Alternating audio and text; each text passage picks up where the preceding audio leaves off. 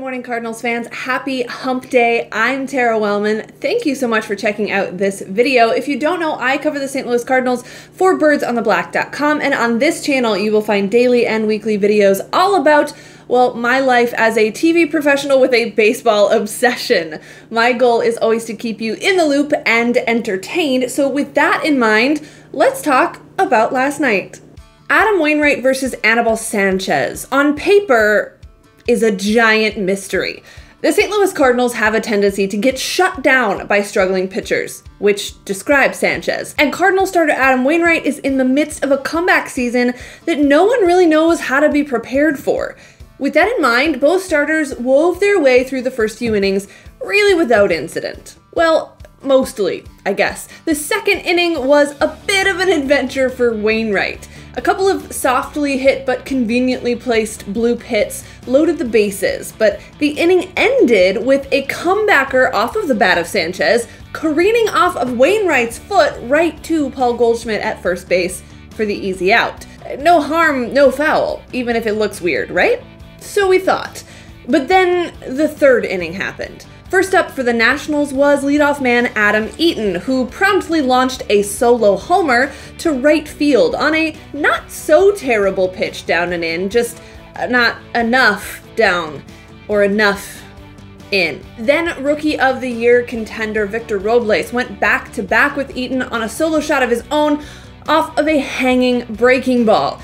And when Waino then walked Matt Adams and hit Kurt Suzuki, it looked like he was unraveling fast.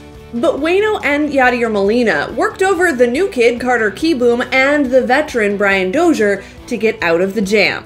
And you know Wainwright hates putting his team in a hole, but this Cardinals offense?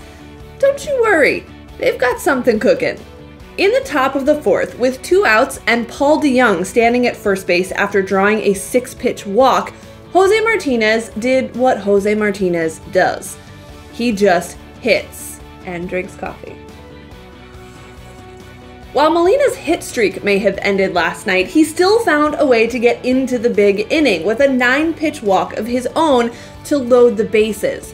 And then, my guy, Kolten Wong stepped to the plate with a chance to do some 2-out damage. Just to reset the scene, bases loaded, 2 outs, down by 2 runs, DeJong at third, Martinez at second, Molina at first. And Kolten Wong laid down the most beautifully surprising bunt base hit I think I have ever seen and picked up a bases loaded 2-out RBI bunt single. What? What even are those words together?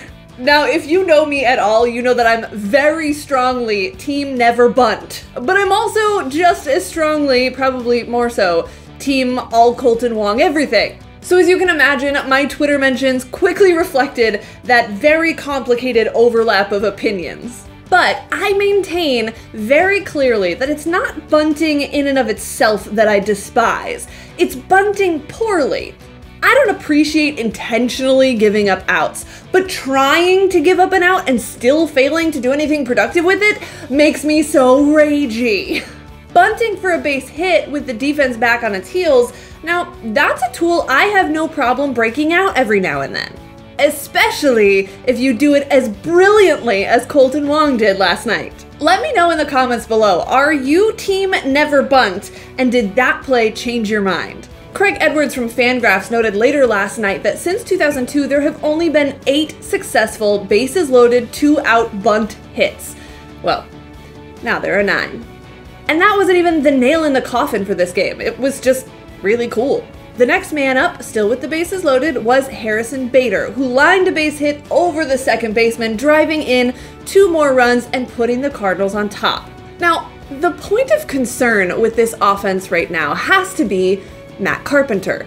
He struck out 4 times in consecutive at-bats last night and has 7 in the first 2 games of this series alone. So I put my smartest stat guy friend on the case, and Zach Gifford discovered that it's really quite simple.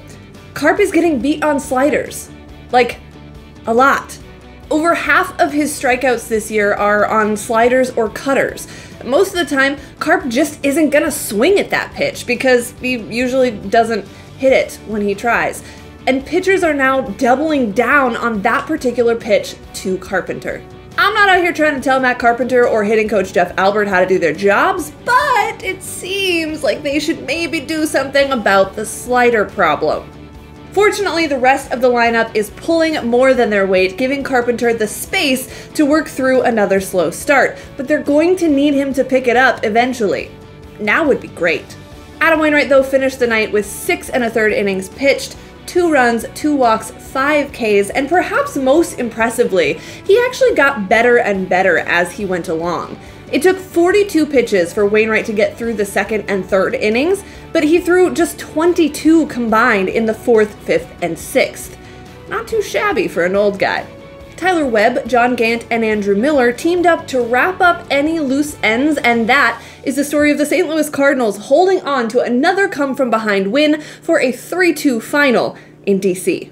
They'll go for the series win today with Miles Mikolas on the bump, facing off against none other than Max Scherzer. And if there is a buzzsaw for the hot-hitting Cardinals to run into, it's probably Mad Max. So, good luck to you, Cardinals. Make sure that you are subscribed right here to Birdseeds and following along with all the amazing content over at birdsontheblack.com.